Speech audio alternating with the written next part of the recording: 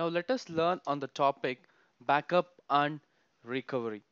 By backup and recovery, we are trying to safeguard the productive data. That is, we all know that data gets continuously persisted at save points to the persistent storage, and also the logs are continuously written to the persistent storage on every commit.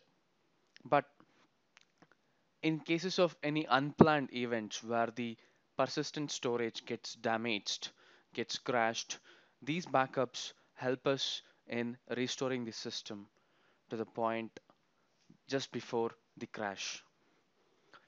So these backups can be triggered with the help of the standard feature within HANA, which triggers it to the file system backup, or we can trigger it using third party tools where third party agents will execute the backup and move these backups to third party backup servers. So in this session, we will learn about what exactly backups will do and how do we trigger these backups, what are the backup scenarios, and how do we do the recovery, what are the recovery scenarios, and what are the tools that would be used to trigger backup and do the recovery, and concepts like storage snapshot and database copy.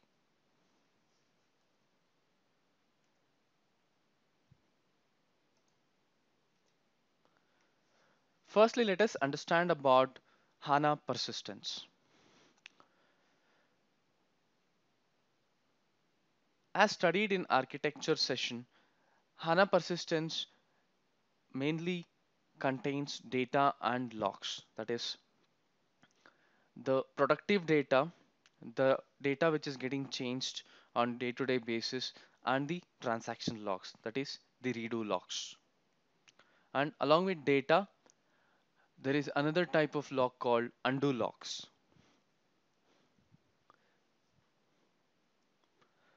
In the picture shown here, we see that SAP HANA database as main memory where the data is kept and the data is accessed directly, and any data changes are returned to persistence layer, that is the log volume, which holds the data changes, that is it records the data changes. All the transaction logs, that is the redo logs, will be returned to the log volume, whereas the actual data which is changed at regular save points, which are automatic in nature, are returned to the data volumes along with the undo logs. Undo logs are necessary for any undoing of the activity. If you want to revert to the previous point, then we can play these undo logs and revert to a particular point. So by data, we mean it's the actual SQL data, undo logs, modeling data, modeling data, which means the information models, objects like analytical views, attribute views, calculation views, analytical privileges, procedures, and the written process of this data is asynchronous. It is not synchronous. So it means every time the data is changed, it is not written. The data is written only at save points. At a particular save point, the data gets returned to the data volumes in the data area, which is a part of the persistence layer. So as shown here, destination is data area within the persistence layer. And coming to logs, it is the transaction logs, the redo logs, which record the change that is done to the data.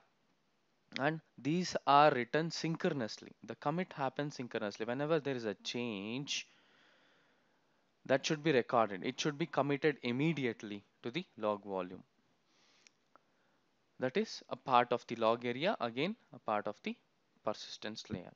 So this persistence layer itself acts as a data safeguarding layer, because in case of any unplanned event where the system gets crashed due to software failure or uh, due to any sort of failure, could be hardware also, then the data which is stored in the persistence layer is used to recover the system to the stable point just before the crash.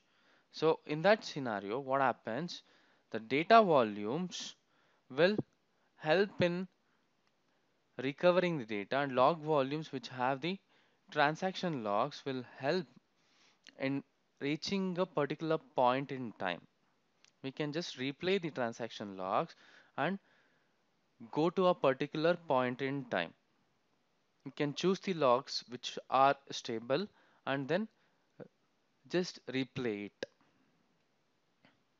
to reach that particular point. So as shown here, at save point, changed data and undo logs are written from memory to disk, which is automatic in nature. Every 5 minutes is the default period.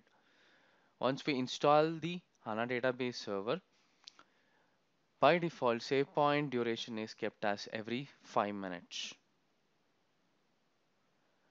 So every 5 minutes we have automatic save points running. And this is customizable. There's a parameter which has to be customized with the value that we want. It can be set to run every minute or probably every 10 minutes based on our requirement, based on the change the database would see. And this is the picture where you can see that the first point is the data save point to the persistent storage. Then further we have the logs, the transaction logs written until the next save point. This is the next save point. So at this save point, we have the data written here, and these are the transaction logs which gets returned to log volume. And this is the next data save point, which is again returned to the data volumes. We should know that every component has its own data and log volume. So every component's activity will be logged to the particular log volume, and its data gets returned to its particular data volume. Now let's move on to study more about what is backup.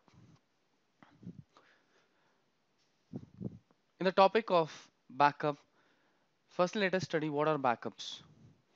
Backups save the payload, that is the actual data of the data area and log area, to different locations to secure data from hazardous situations on the server. They are performed while the database is running, and data backups save the content of the data area to a different location in the file system.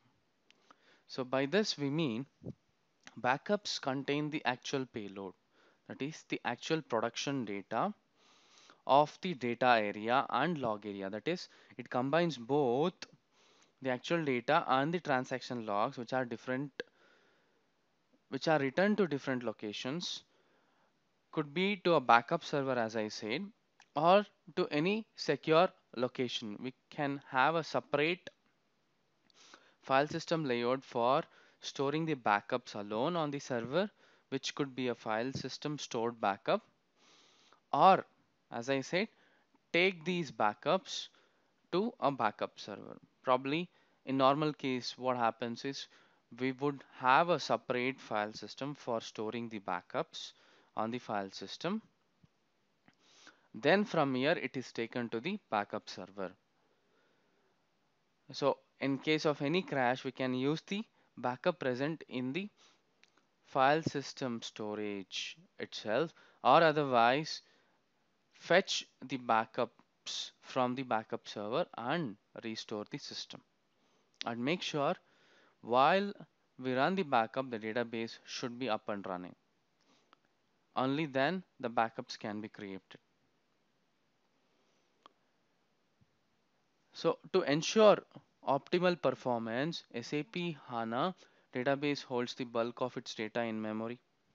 But however, it uses persistent storage as explained in the previous slide. to fall back in case of any failure, we make use of persistent storage.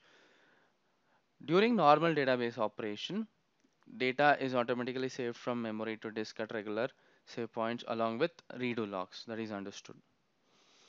This can be used to restart the system in case of unplanned power failures as an immediate case.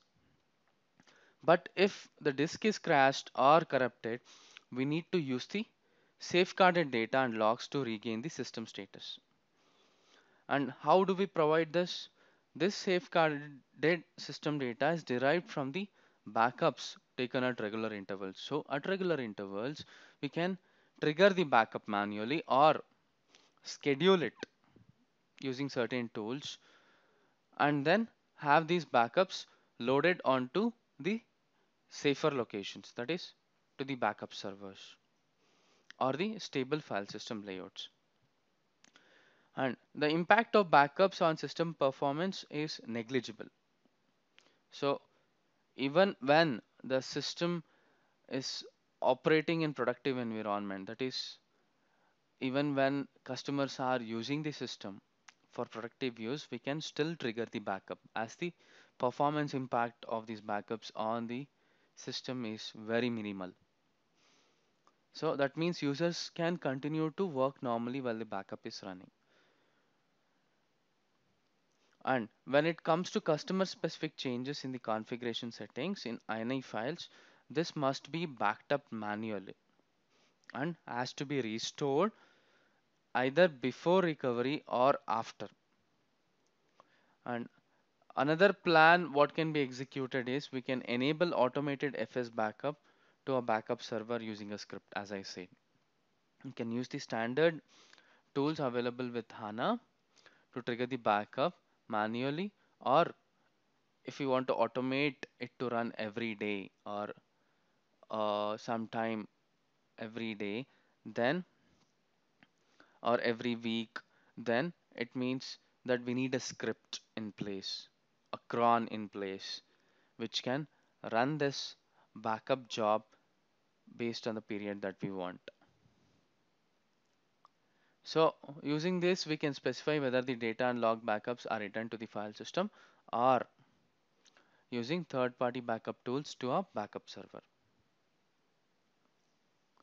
And what are the advantages? We see that using backups, we can perform point-in-time recovery. That is, we can fall back to a particular point in time that we want. Or we can restore system to a particular backup point. We don't have to replay the transaction logs here. Just if we want to restore the system to a particular data backup point, that also is possible. And this is the picture. See, database backup contains log backup, data backup, and the configuration files which are to be done manually, because with the standard backup procedure, the configuration files, that is the INI files which hold the customized settings, will not be backed up. These has to be backed up manually and then recovered manually. And see, this is the persistent storage where log volumes, data volumes, and configuration files are there. So as a part of data backup, we have both log volumes and data volumes. As a part of configuration files backup, we have only the configuration files, which is done manually as explained. And how to backup? What are the standard tools that we have to backup? Firstly, it is the HANA Studio tool. Using the backup editor wizard, we can trigger the backup there. And we have a backup catalog available in the HANA Studio, which helps us in triggering the backup. We will come back to more details into how to use HANA Studio to trigger the backup, how to find the backup option, and on selecting the backup option, how the backup runs, where are the backup files are stored will be explained. And next tool is using the SQL command line, that is STB SQL command line. Using the SQL commands, how do we trigger the backup, which works similar to HANA Studio again. And then thirdly, using the DBA Cockpit, which is a SAP based tool, how do we trigger the backup. And you should know that using DBA Cockpit tool, we can plan the backups to run at regular intervals. And as explained, destination for the backups would be the file system or third-party backup tools, which takes the backups to third-party backup servers.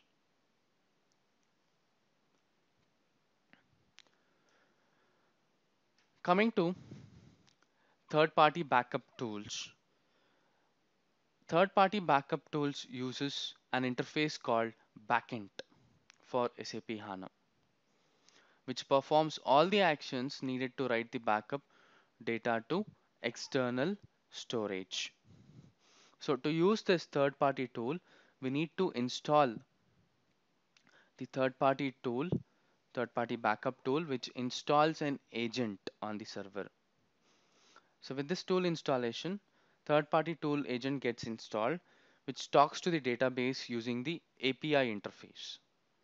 If you see here, this is the third-party backup agent, which talks to the database using the API interface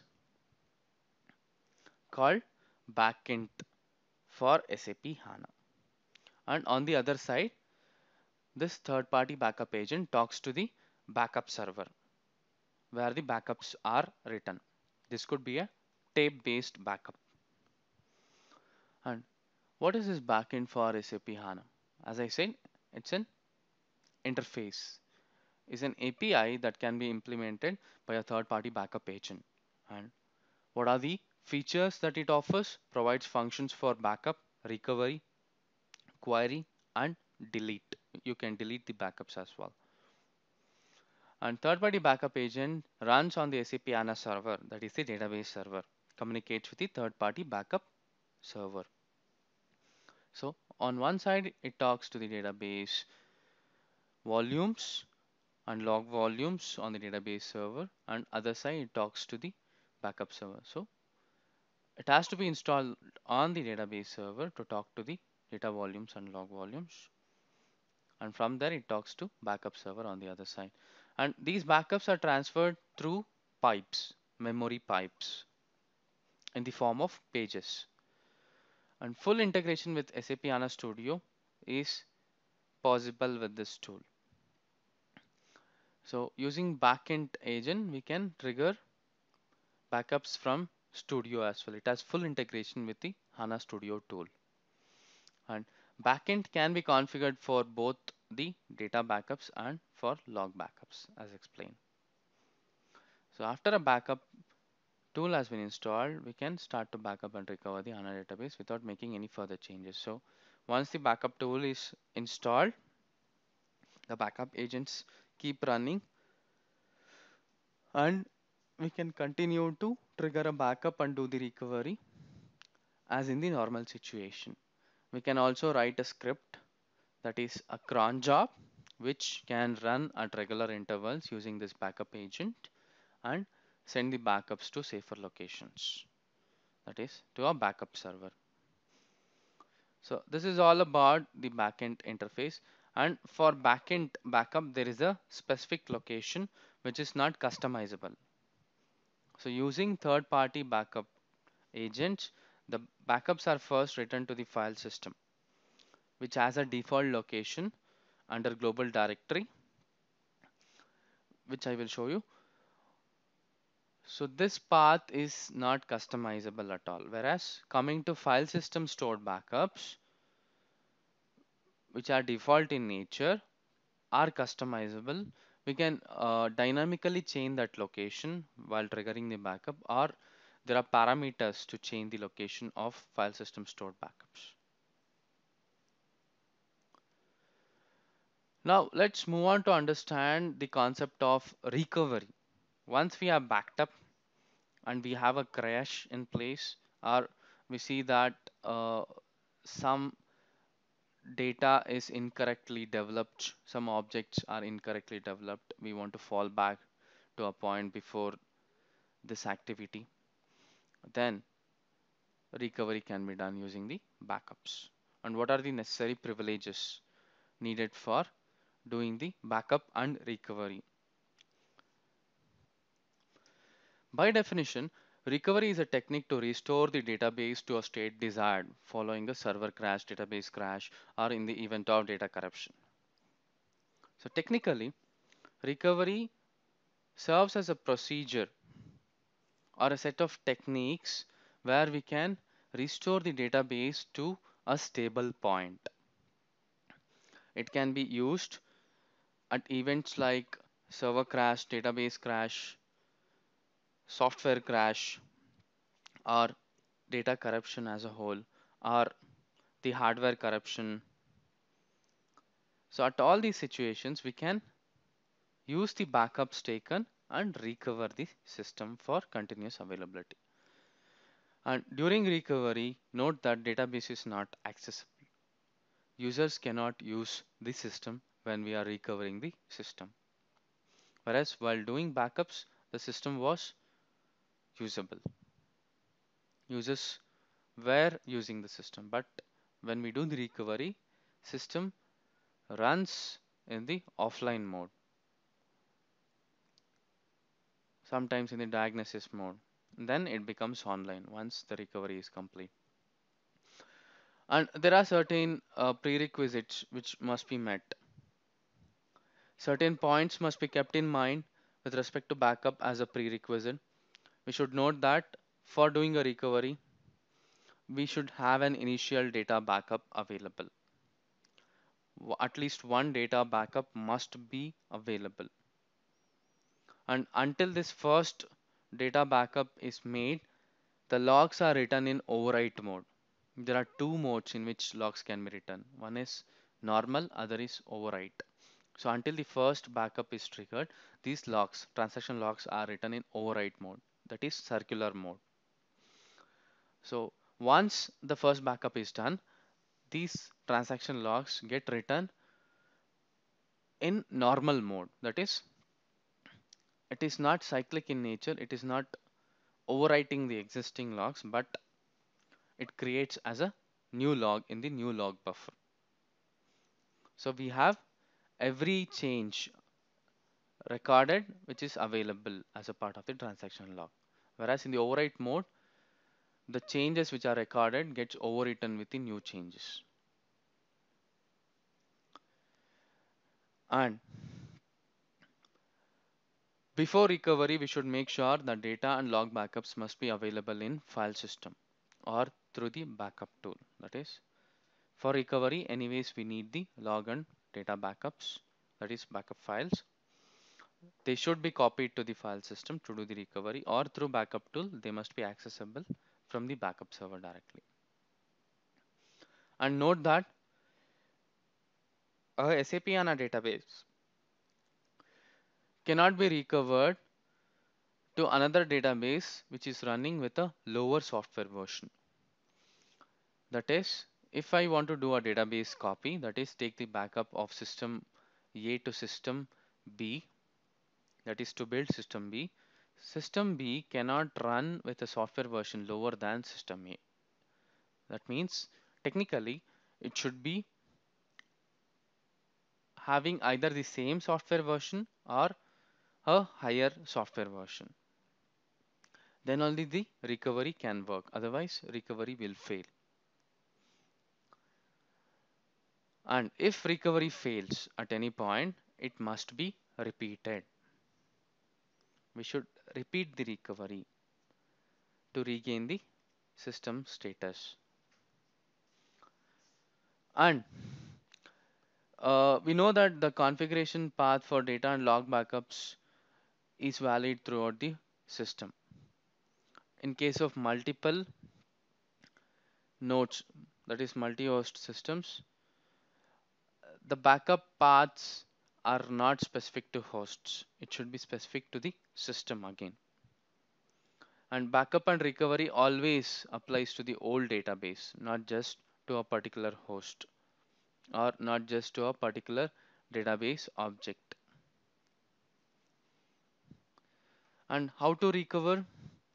We have standard tools again to do the recovery, that is using SAP HANA Studio and using the SQL command line, using an SQL command.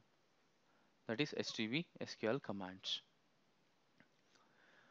We will come into how to do that. Now, moving on to understanding what are the necessary privileges required for an user to run backup and recovery.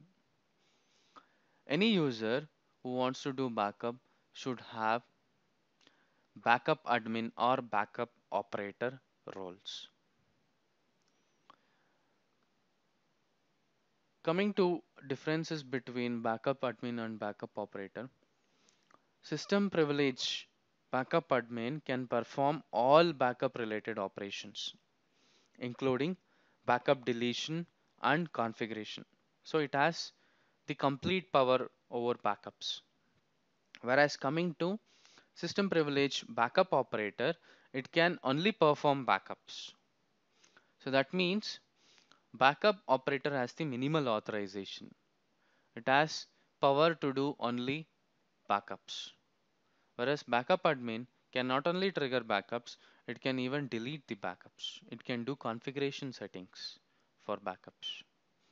So backup admin has full power over backups. And next is catalog read. A user with catalog read can also trigger backups. This is again a system privilege. Coming to recovery, SIDADM user is more than enough for doing a recovery. So while logging into HANA Studio, we have to log in with SIDADM user and then start the recovery. This is why, because when the system is not available, we do the recovery. When the system is not available, database is not available.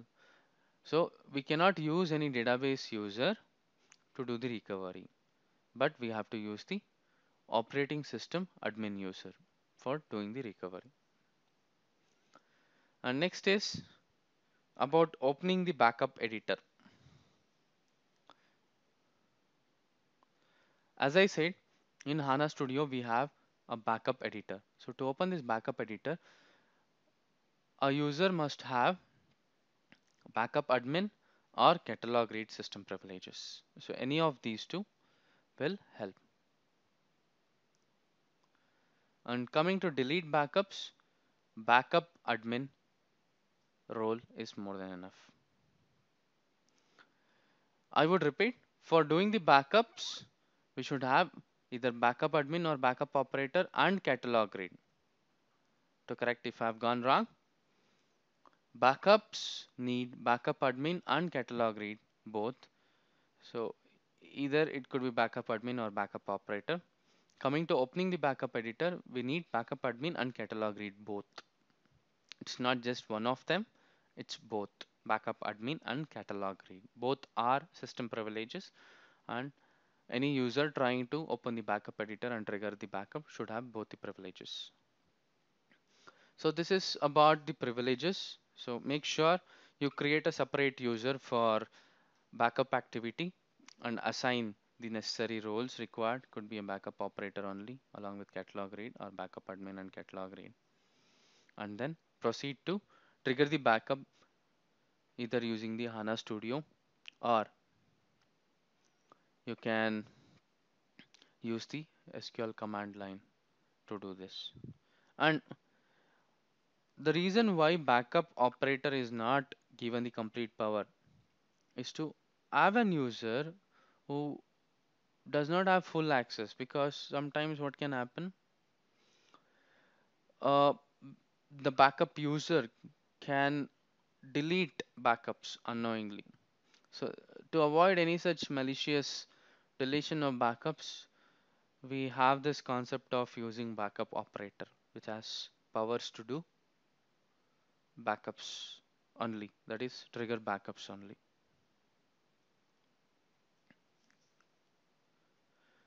Now let's move on to understand more about data area backup. So by data area backup, entire database data structure and contents are backed up to the backup servers as explained.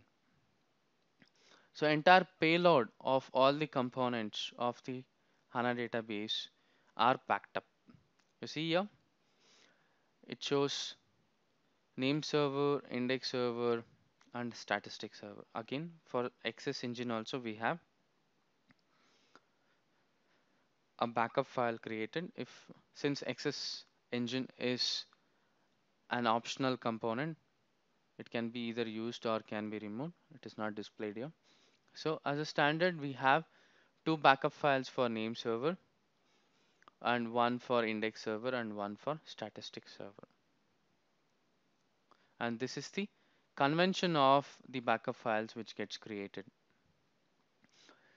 It comes with a prefix, and this prefix is customizable. You can keep any name of your choice, say complete backup or today's backup.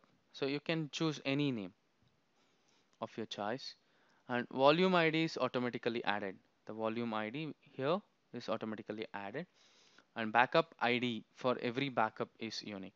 Say I trigger a backup now, it has one ID. I trigger a backup tomorrow, it has another ID. So these backup IDs are unique in nature. And this is how the backup files would look. So with different conventions of the volume ID like 01, 11, 21, 31, we should understand which component these backups apply to. And location, as I said, for backend, that is third party tools, this is the location. This is not changeable, cannot be customized. It is under USR SAP SIDSys Global STV backend. So if we use third party tools for triggering the backup, we see that backups are returned to this location before they are sent to the backup server. And coming to file system, the locations can be customized dynamically or using parameters shown here. You have to navigate to global.ini, go to persistent section. Here we have the base path parameters, base path data backup, data volume, log backup, log volumes. So see the data backup and log backup. These are the default locations. Under instance, we have a backup directory. Under that, we have log and data, which are the default locations. Or as I said, we can have dedicated file system mounts for storing the backups and provide the path of those dedicated file system backup locations for parameter base path data backup and base path log backup. And for data volume, log volume, we have already understood the standard paths are like this, which are again customizable. While doing the installation, we can have dedicated mount points for storing the data area and log area. And those locations are by default set after the installation or during the installation. So every backup file created comprises of following elements, that is a path and a prefix. So while triggering the backup, we have to mention a path. Then comes the prefix, that is along with the backup name.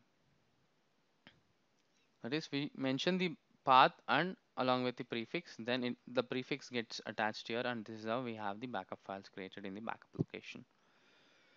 And the path and the prefix are optional. As said, by default, we will have a standard prefix suggested, say complete backup.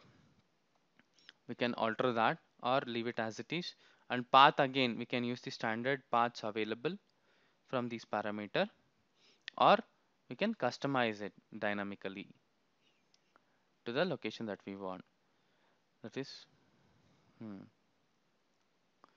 and system adds unique suffix for each service for each backup file name. This is the suffix, and this is standard and not customizable. For each component, the suffix is unique, and we should go by the standard here. So for data safety, we are storing backups to safer backup locations, which could be external backup locations. And recommended is we should never have the backup location on the same file system as data and log areas. and all the files for a particular data backup are written to the same location.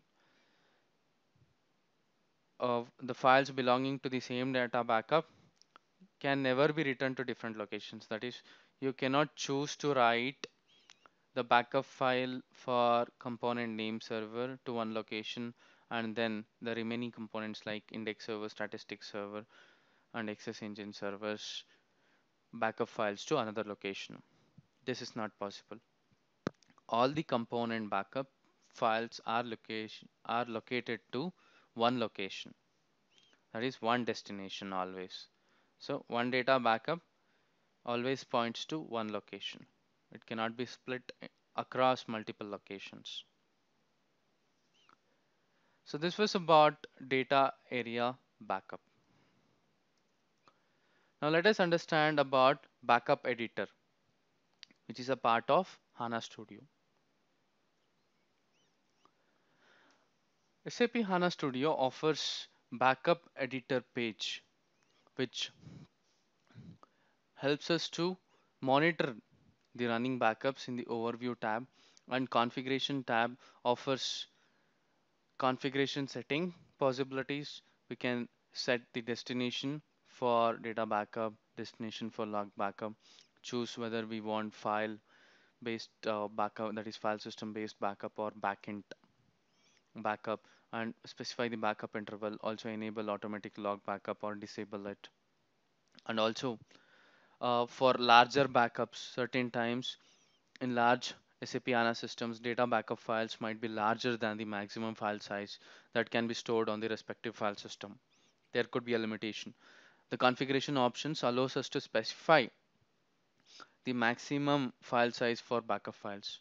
So if a backup file exceeds this size, it gets split into several files. That is, for splitting a particular backup file or all the backup files, we can use this option to limit this. Just choose this limit maximum file size, specify the file size here, and then once this threshold is reached for a particular backup file, it gets split into multiple files.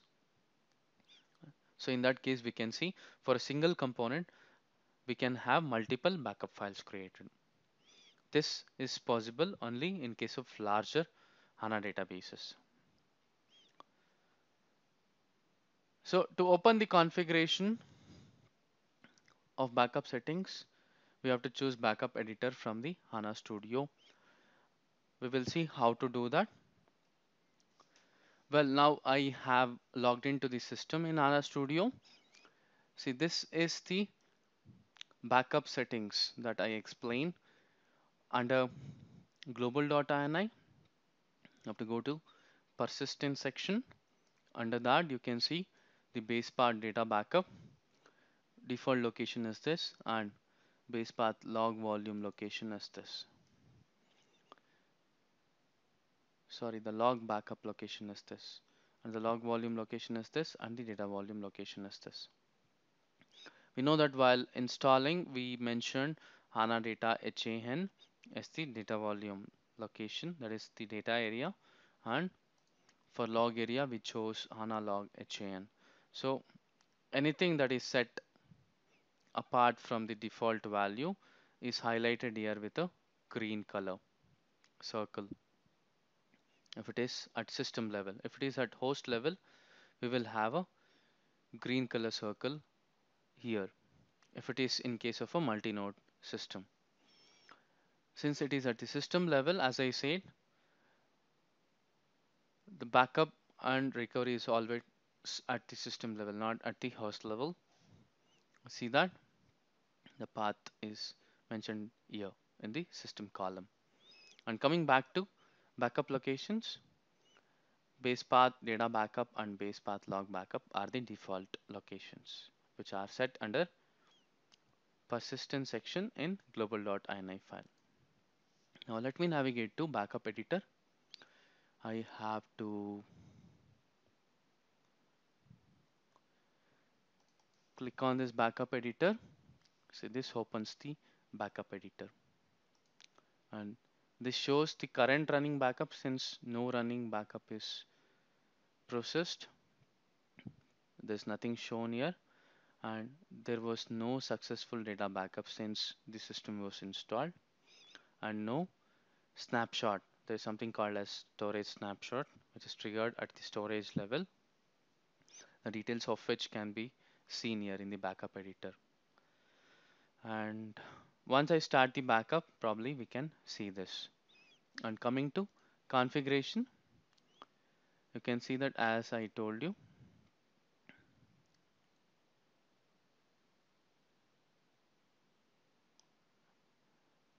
okay, you can see the backend settings.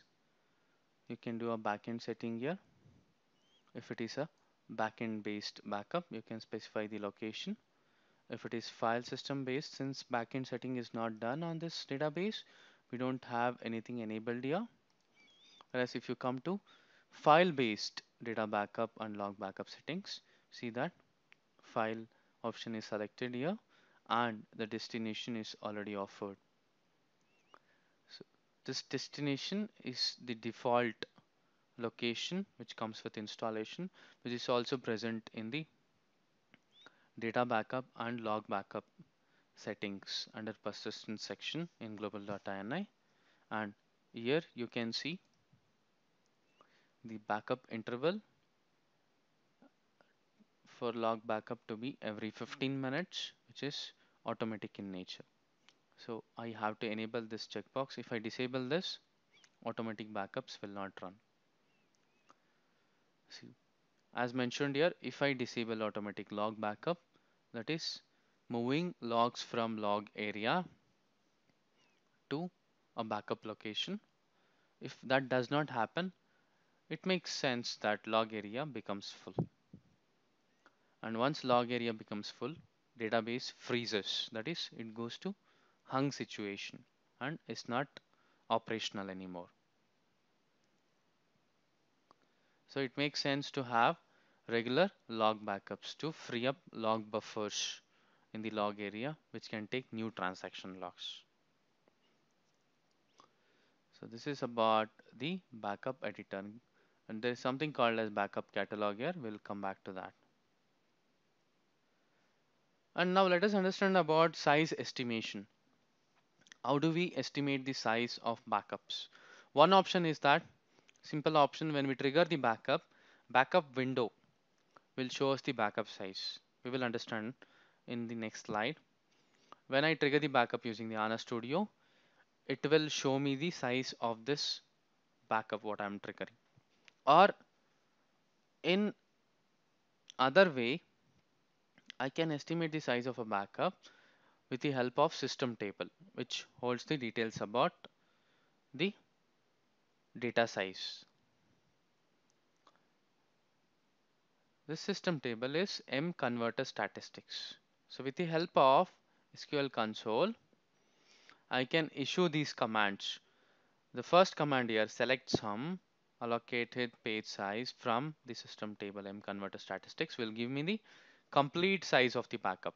It will sum up all the component sizes and then issue me the backup size.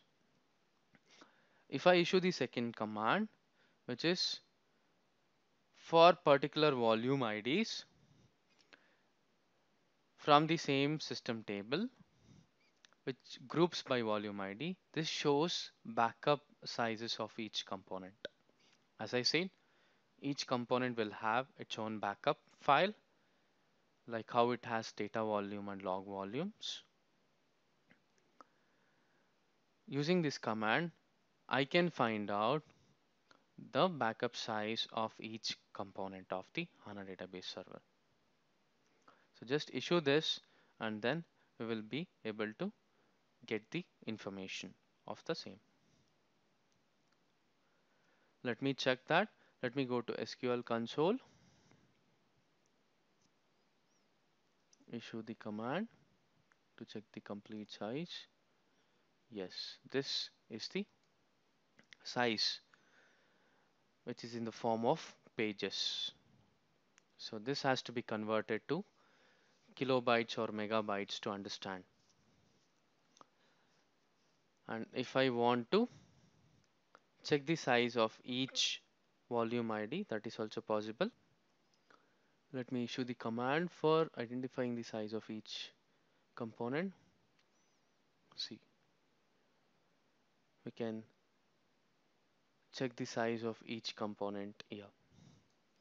Volume ID and its size can be estimated here. No doubt this is for the index server, this is for the statistics, and this is for the name server. This is how we find out the size of the backup file so that you can estimate how much size you would want on the backup file system or on the backup server. Also estimate on the time period of which the backup would run. If I run the backup now, estimating the size of the backup, I can say that yes, the backup would run for 1 hour or probably 2 hours.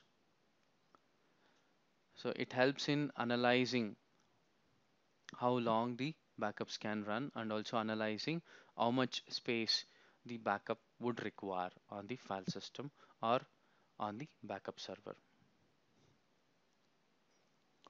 So this was about understanding how we estimate the backup size for estimating on the file system size required for storing the backups and also analyzing the time period required for executing this backup. Now let us move on to trigger the backup now. We will use the backup editor in the HANA Studio to trigger the backup. So as shown in the picture here, we will have to right click on the system in the systems view, choose the option backup, and then we will get this screen where it will tell us the backup type and the destination type that is already chosen in backup settings. And as told, backup destination can be either customized or use the standard location that we have and then specify the prefix that we want. This is the default prefix that is provided by the system. This can be customized. I can mention today's date or anything that I want, any text that I want to understand the backup files. Then execute. This is how the backup runs. And using SQL command, this is the standard command that we use. Use backup data using file. We can mention the path and the prefix, which are optional. Otherwise, just give backup data using file and then it does the backup. And third tool is using the DBA calendar. As I told you, you can navigate to DBA planning calendar. This is how the calendar would look like after going to DBA cockpit. This is available through DBA cockpit transaction, through DBA cockpit tool in the ASAP system, that is in the Solman system. Normally we use this in the Solman system where HANA database would be configured. Or if there is an ABAP solution running on top of HANA database, yes, we can use the DBA cockpit transaction of that and navigate to DBA calendar under jobs and select the period of the backup. We can make it a repetitive execution also. So we can set recurrence and then make it run every day or every week or every month. Now let us trigger the backup using the backup editor to understand how it runs. So let me right click on the system, say backup. So as I said, if you see here, this shows me the estimated backup size of 1.57 GB.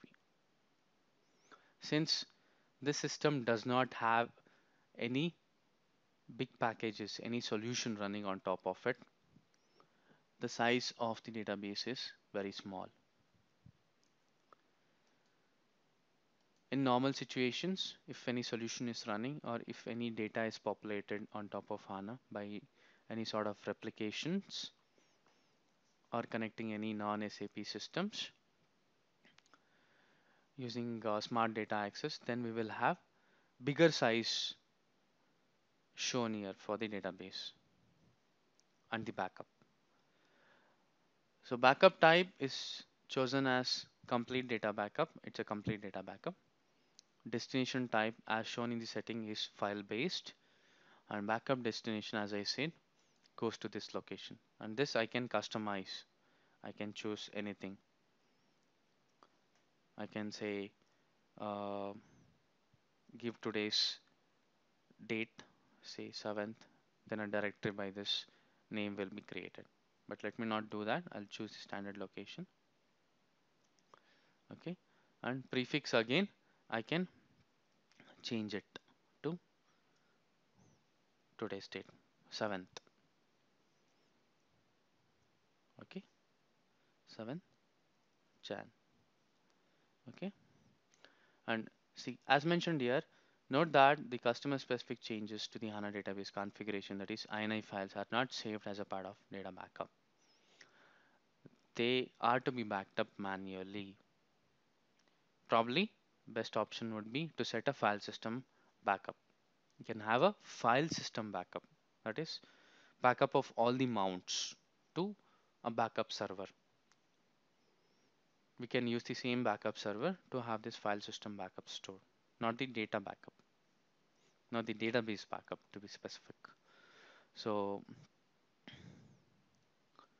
once this is set, we will click on next. This gives a summary of the backup. We have the SID, host IP, the version, and then the complete data backup.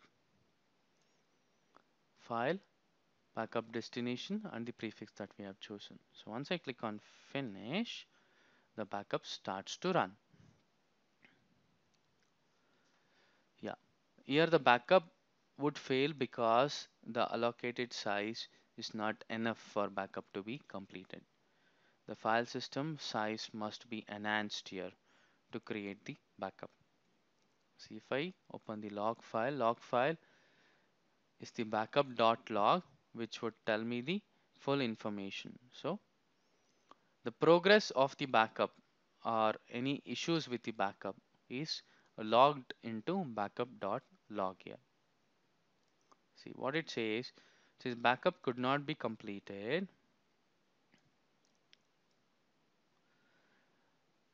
as the allocation failed.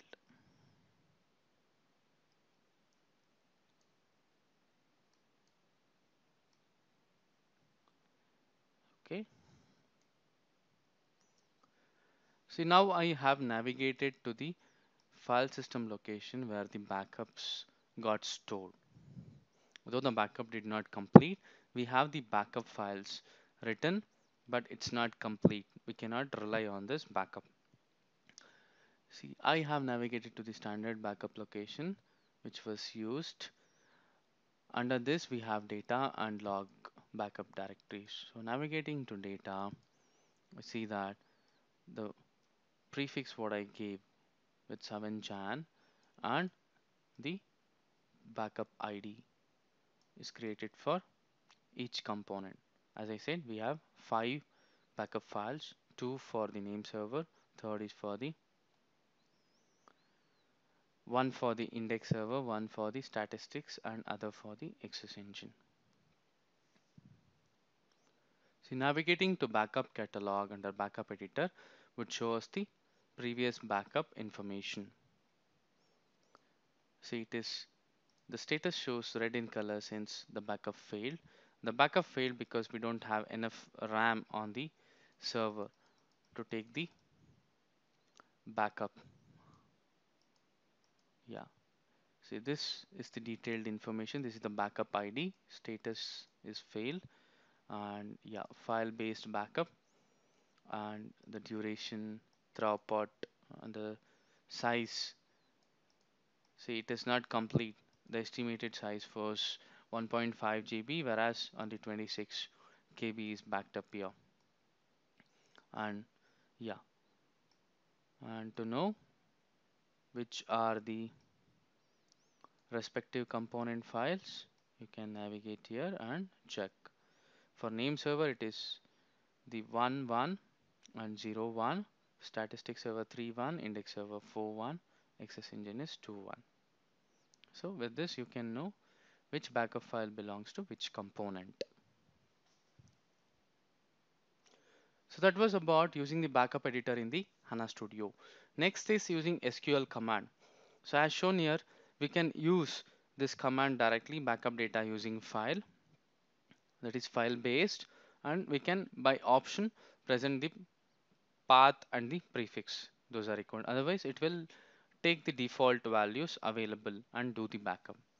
And the backup execution is similar to what was there in the backup editor HANA Studio. And third is using the DBA Cockpit, DBA Calendar. As I said, you have to navigate to jobs and then go to DBA Calendar and schedule the backup there. This is the DBA Cockpit transaction which I have chosen, and you see that there are many systems configured here for monitoring.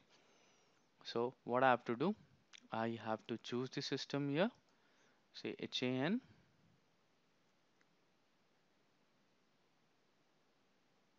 and then navigate under jobs, choose the DBA calendar for system HAN.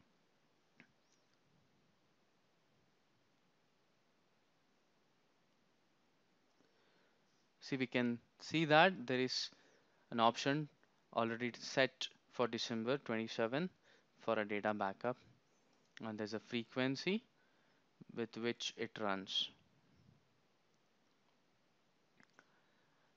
So if I select second, so there was no backup. On 27th, we had a backup triggered. You can just, or you can just choose any date of your choice and select a data backup. See, this was the backup information. It was finished successfully. You can see the log and the program log. So if I want to set a job, I would say run a backup on 11th of January. Just select this and then yes, choose complete backup. See, you can either execute immediately or add. You can go to recurrence. This is the setting for the parameter. You can use the default ones or customize. Go to recurrence and then in recurrence you can mention the days and say every 3 days, every 3 hours, every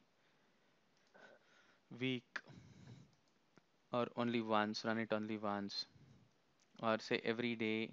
You can choose the time. Since I chose 2 AM here, it has taken 2 AM, or you can customize to 11 and check this. So all this is possible. If I say 2 AM and every 3 day, or say every week, I say every Saturday, okay, and time it has taken by default since I've chosen 2 AM here, and I can say end by I can give a date like 10 days from the say 21 and then add, and the job gets scheduled with this. So that was about using DBA calendar option for scheduling the backup. Now let's move on to understand log area backup. So by log area backup, we mean the backup of transaction logs. First of all, let us understand how these transaction logs work. See, the logs are first written to log buffers in memory. In memory, we have something called as log buffers, and the size of which is set as 1 MB by default. So there are many such log buffers being written in memory, and when the log buffer becomes full or a commit entry is written, these log buffers are written to log segments in the log area. So there are multiple log segments in the log volumes, And log buffers, whenever they become full or on a commit, they get returned to log segments. And each log segment is a combination of many log buffers right into one particular log segment. And that's how the log area gets filled up. So as I said, when the log buffer becomes full or a commit, and this write process is circular. Okay. And the size of log segment is 1 GB in nature. Once the size of the log segment reaches 1 GB, this log segment gets closed. It will not accept any more log buffers, whereas a new log buffer comes to a new log segment then. And coming to log backup, log segments from the log area are backed up to log backup files. As I said, log area is filled with log segments, many such log segments which are backed up to log files. And this circular process of writing until all file system LUN space is consumed with no with not backed up log information. So this write process is termed as circular in nature. And log backup saves log information out of the log segments into log backup files, as I said. And log segment files are not deleted in file system. In log mode normal, these log segments will remain, they are not deleted. But these log segments, once they get backed up, they become free to accept new log buffers. That is, they become empty again. But log segments are never deleted from the file system in case of normal mode of log backup, whereas when it comes to overwrite, it gets deleted. A new one gets overwritten on it. And the backed up log segments are the backed up log segments, as I said, are defined as empty and can be reconsumed for reallocation on the file system. That is reallocation of new log buffers again. And when does the log backup get backed up? There are certain situations like when the log segment becomes full, when the log segment is closed after exceeding the configured time threshold. We can set a time threshold for triggering log backups. So when this time threshold is reached, the log segment get closed and it is returned to the backup. And when the database is started. So at the start of the database, all these log segments are backed up again. So when it becomes full or based on the time threshold or when the database is started, we see that the backups run for the log segments. And as I was explaining, there are two modes of log backup. One is normal, other is overwrite. Normal is the default setting.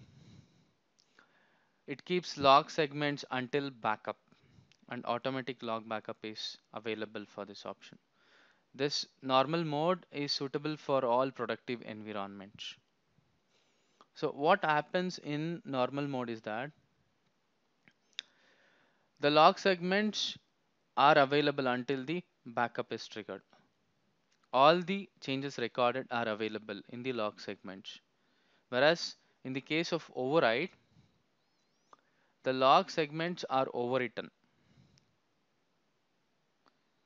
There is no log backup performed. The log segments are freed by save points actually. And they suit only the test environment. With the help of normal mode, we can restore the system to a particular point. Since we have log backups available, restoring of any available data backup with log replay to the last committed state is possible. So we can either restore any available data backup directly without having to replay the logs, or since we have log backups, we can replay these logs in the log backups and restore to a particular point in time using the normal mode. Whereas in case of overwrite mode, this restore to a particular point in time is not possible at all since we don't have log backups. So in this overwrite mode, we have to restore using a data backup only. So we can restore a particular save point only. So for a productive environment, for all the productive systems, it is recommended that log mode normally is used because it provides the highest security with regard to the restoration of data for a recovery of the SAP HANA database. In this normal log mode, you see that the system automatically creates log backups that can be used for a recovery in addition to the data backups. But however, more backup space is required in this log mode due to the log backups also being triggered. Therefore, an operational concept for administrating data and log backups is a prerequisite for using log mode normal. So normal needs more space for storing the backups, but it offers complete data safety. Whereas overwrite needs lesser space since it does not take log backup. It overwrites the existing log segments in the log area, and hence no log backups are necessary, and restoring to a particular data backup is possible. Point in time is not possible. Now, more information about configuring backup as I showed you in HANA Studio in the configuration tab under global.ini. Under persistence, we have the backup locations. Base path data backup, base path log backup will mention the default locations that are being used. And there are certain parameters, important parameters, which play a key role in triggering the backup. See, for automatic log backup, in backup editor under configurations, we have a checkbox to choose enable automatic backup. That is one option. Otherwise, under global.ini, under persistence, we have a parameter by name enable auto log backup. So by choosing the value yes for this parameter, we assure that there is a regular automatic log backup running in the system. And coming to time threshold based on which the log segments are backed up. The setting for the time threshold is done using log backup timeout underscore yes parameter. By default, the value of this parameter is 900 seconds, but we can customize this based on the environment we work in. We can either reduce it or increase it. And also the log mode parameter can be seen here. It is normal by default. And log buffer size is 1 MB as I told, and log buffer count is 8. And yeah, this is the other option where you can choose the automatic log backup under backup editor under configurations. You can enable this checkbox, or in global.ini as shown here, you can set this parameter to value yes for automatic log backups to run at intervals specified by log backup timeout in seconds. So by specifying an appropriate time interval for log backups, we enable to recover an SAP HANA database with minimal data loss. So lesser the value of this log backup timeout, greater to the extent that we can restore the HANA database to the best point possible.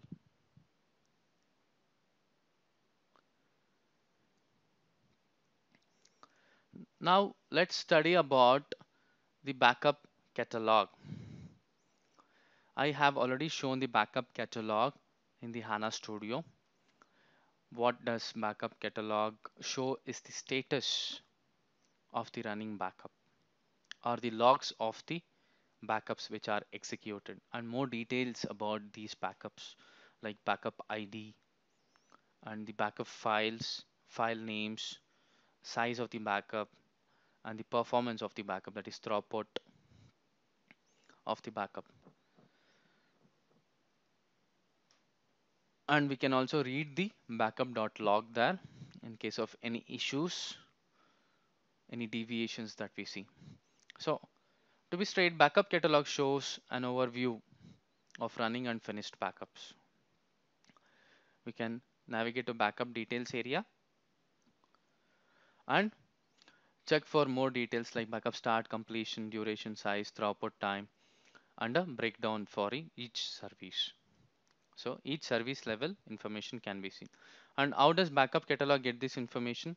There are certain monitoring views like M backup catalog and M backup catalog files which are necessary for providing information to backup catalog.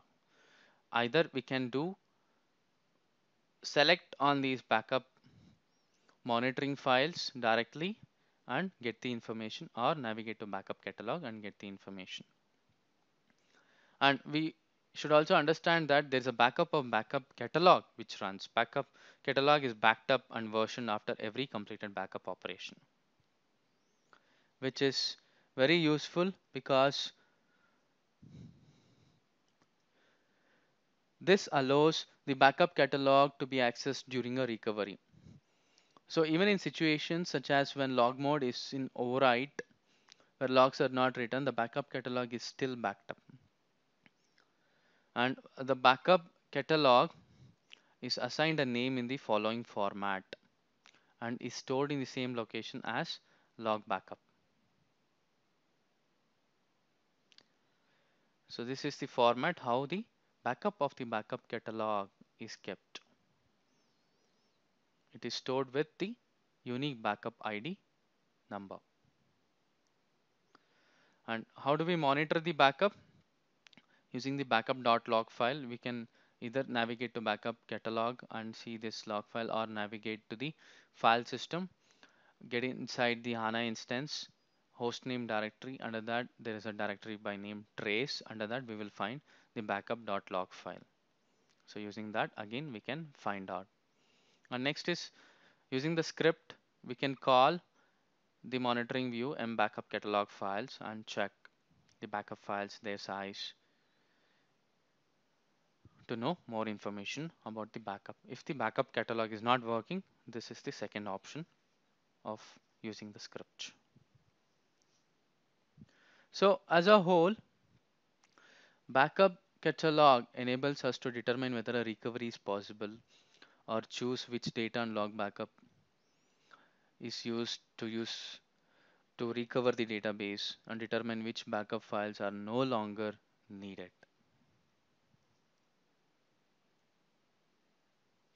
So that was all about backups. Now let us move on to understand the recovery topic. So let us understand in what situations we need a recovery. First situation would be when the data area is unusable.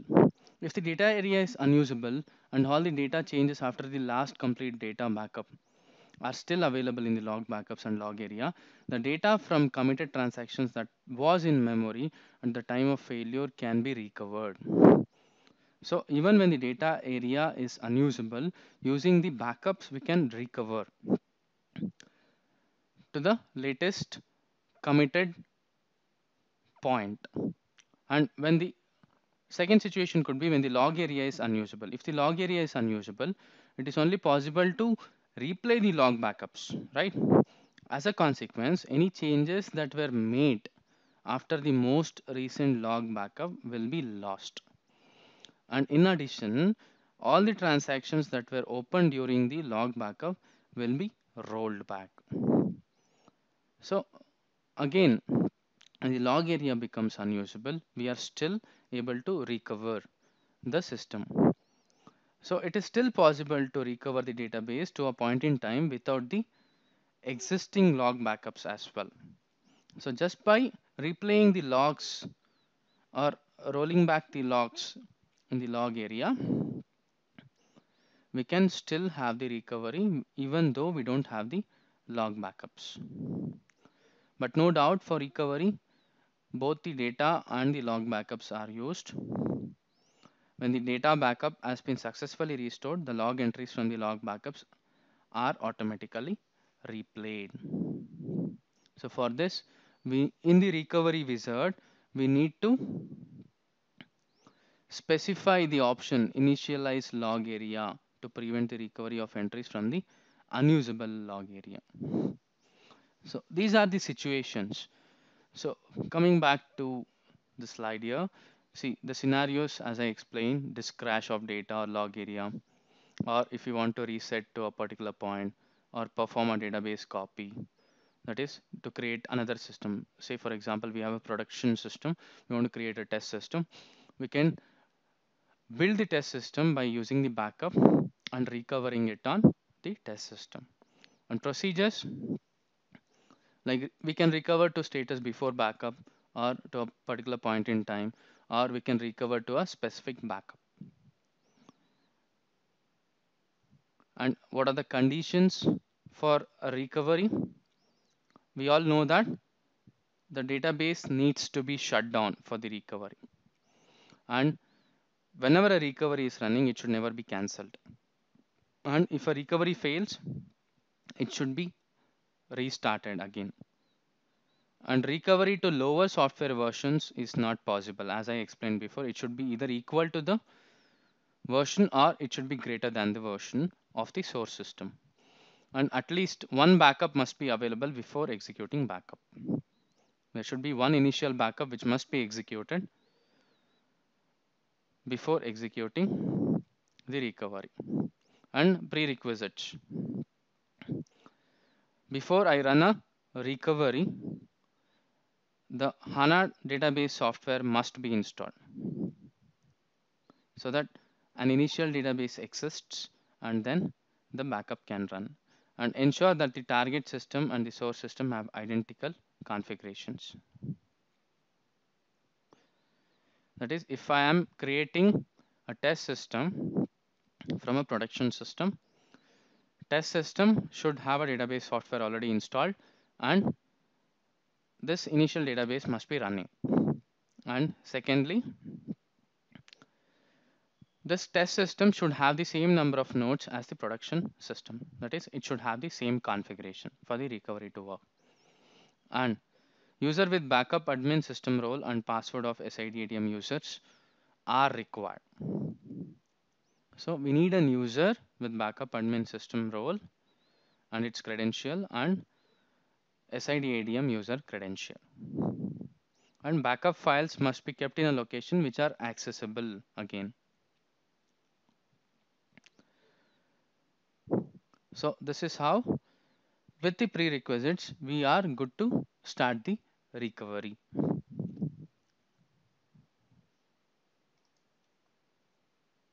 So how do we perform the recovery is what we have to understand next.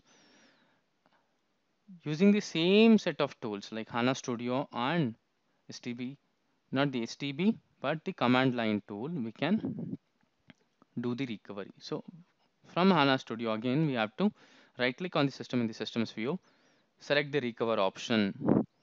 And there are three phases here: data recovery, log recovery, restart. So once we click on recovery, it takes us through three boxes, that is three phases. First is about using the data backup or snapshot. Second is whether we have to use the log backups or log that is available in the log area to be replayed. And then finally, restart phase. Okay. And the status of recovery is logged in backup.log file, which is time to time. So whenever we want to understand the status of recovery, we can navigate to backup.log and understand. So this was about using the HANA Studio. Now coming to command line tool, we have a Python script delivered, which is called as recover sys.py. So using the wait option, any administrator can call the script with the required parameters. They can specify the recovery target time, recovery type, and further options.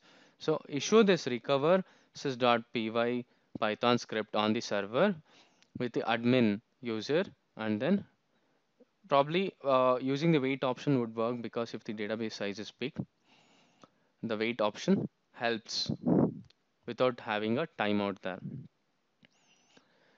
So using both HANA Studio and command line tool where the Python script runs, we can run the backup.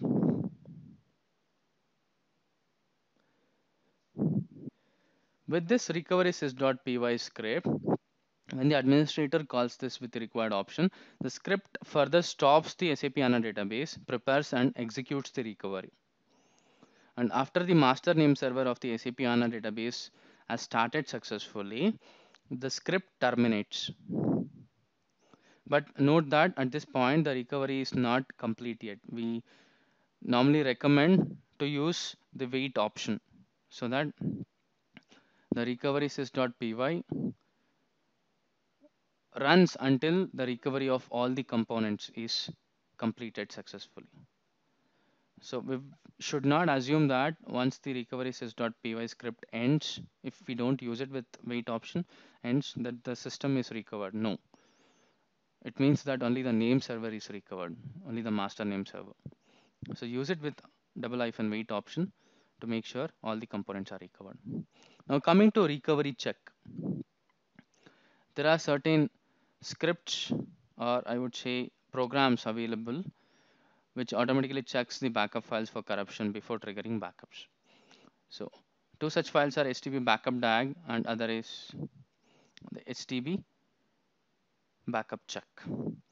Backup diag checks whether we can reach a specified recovery target within the available backup. So it analyzes the backup files to tell us whether we can reach a specified recovery target or not. Coming to backup check, it checks the contents of the backup files for consistency. It checks whether there is any corruption in the backup files or not. So it ensures that consistent backup files are used for the backup. So that was about the recovery topic. So now we have understood the backup and recovery topics. Now let us move on to understand what is a storage snapshot. Storage snapshots are triggered by tools provided from the storage hardware level. These are similar to backups. Similar in the sense they create database snapshots, but with the help of storage tools, which are offered by the hardware vendors. So this takes place at the storage level, not at the database level. What it does is it captures the content of the SAP HANA data area at a particular point in time and as a consistent database state. As I said, it is triggered as a database snapshot, which is a read-only snapshot when DB is online. So DB must be online when we are taking this storage snapshot. See, we know that a database backup is returned to a separate storage location, but a storage snapshot needs to be manually stored in a location that is physically separate from the SAP HANA data area. So it makes sense to have a dedicated location for storing storage snapshot as well. And SAP HANA can be recovered in a single procedure with two options here, using a storage snapshot and using a storage snapshot in combination with log backups.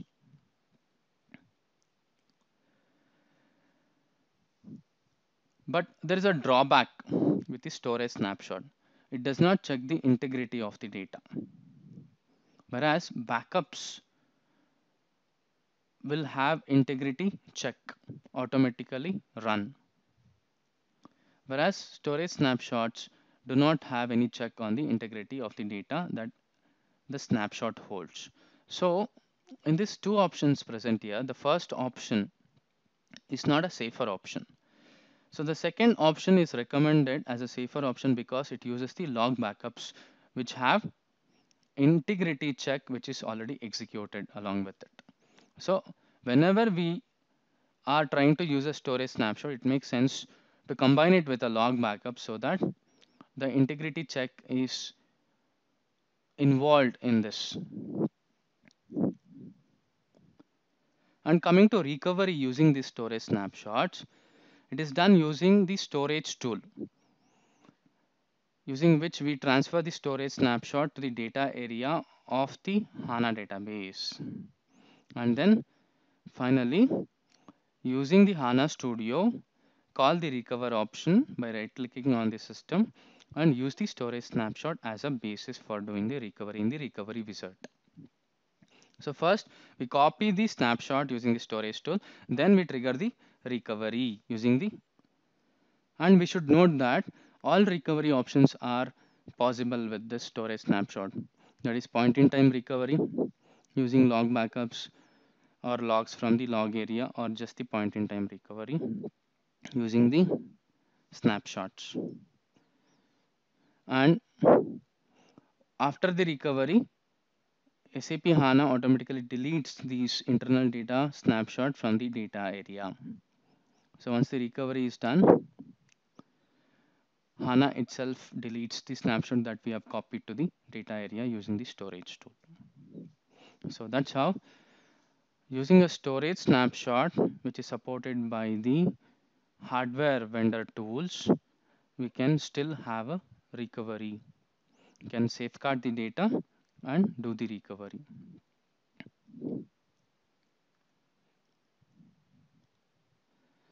Now let us understand how to trigger the storage snapshot. How do we create a storage snapshot? So log into SAP HANA Studio. We have to first prepare the database for the storage snapshot. Firstly, using the storage tool, we have to create a storage snapshot on the SAP HANA data area, and then come back to HANA Studio, confirm the storage snapshot as successful, and for this an entry including the external backup ID is written to the backup catalog. So backup catalog also holds information about the storage snapshot which is triggered, which is identified with the backup ID, an external backup ID. And as I said, HANA automatically deletes the internal snapshot from SAP data area once it is confirmed or abandoned. So first we have to prepare in the HANA Studio, then take the snapshot using the storage tools, and then finally confirm using the Studio. And then we can navigate to backup catalog and verify the backup ID and its completion. This is the option in the Studio where we choose storage snapshot, and this is the prepare option. So we will assign it a name which gets added to the catalog. And coming to SQL command line, we have these standard commands which can be used for triggering the storage snapshot. Use backup data create snapshot, comment with the snapshot name, or backup data close snapshot, backup ID successful. This is for closing, that is confirming. This is for preparing. First command is for preparing, which is this step, and second step is for confirming that the storage snapshot backup is completed. So this first command is the option 1 here, and then we use the storage tool to take the snapshot, and the second command is the option 3 where we confirm that the snapshot is completed. So this is how we trigger the storage snapshot. Now let's understand the topic of database copy. As I said, we can create multiple systems from a copy of one system, but there are certain conditions to do a copy. Like for example, the node configuration should be same, and there is a condition on the software version also. Either it should be the same version level or a higher version level, but not the lower version level. So by database copy, we mean that we can create homogeneous copy of a database by recovering an existing source database backup to a different compatible target database. We can build test systems, sandbox systems, and other dev systems from a copy of any system. There are certain prerequisites for doing this. A database copy is only possible using file-based backups. That is, we should have file-based backups available. So from the source system, we should have taken file-based backups, which must be copied to the target system and then recovered. Yes, of course, a database backup of the source system must be available. And as I said, version of the target system must be same or higher than the source system.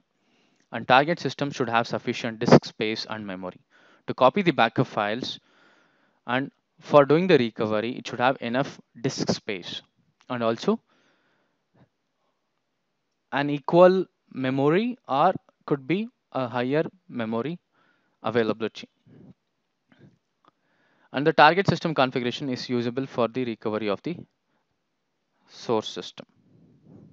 Again, we can use the configuration also for the recovery, and customer specific changes should be manually applied. Any customer specific changes which must be copied from one system to other should be manually done, because file system backups or file based backups will not copy this.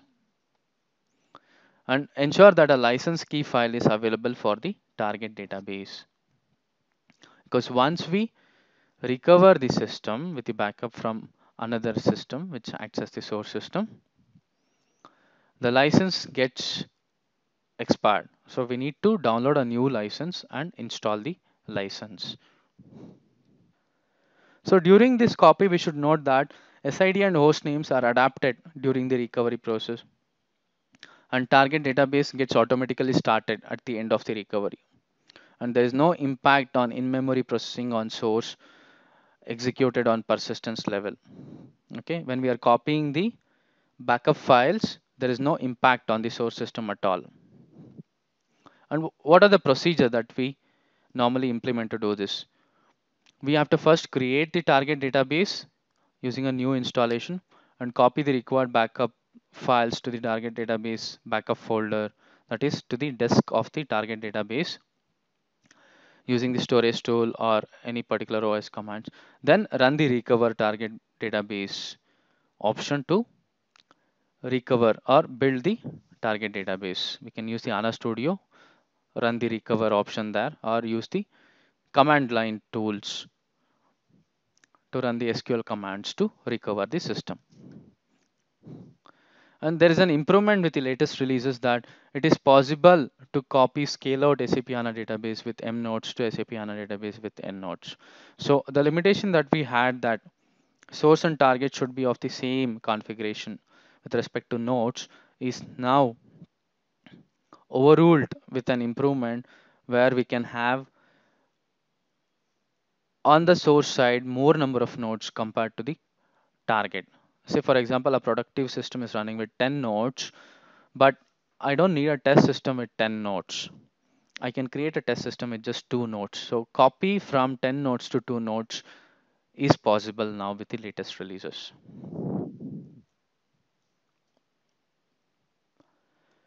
Now let us understand the concept of database cloning.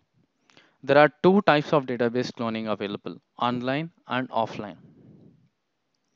And this cloning technique can be applied with the use of storage system or using filer snapshots. See, by definition, cloning is done using the underlying storage system. For consistency, a database wide snapshot of the data area is used for cloning purpose. Similar to procedure for data backup, we take the entire snapshot and then use it for cloning.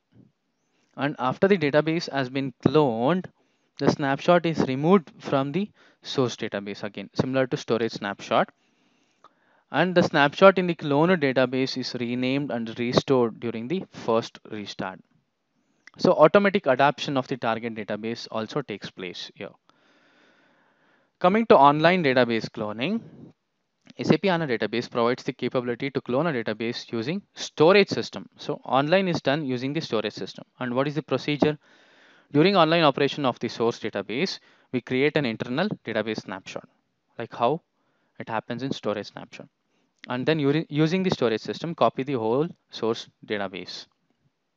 In the source database, remove the internal database snapshot and then rename the target database using an on-site configuration tool. We have something called as on-site configuration tool, or we can use the lifecycle management tool to rename the target database and then start the target database using the internal database snapshot.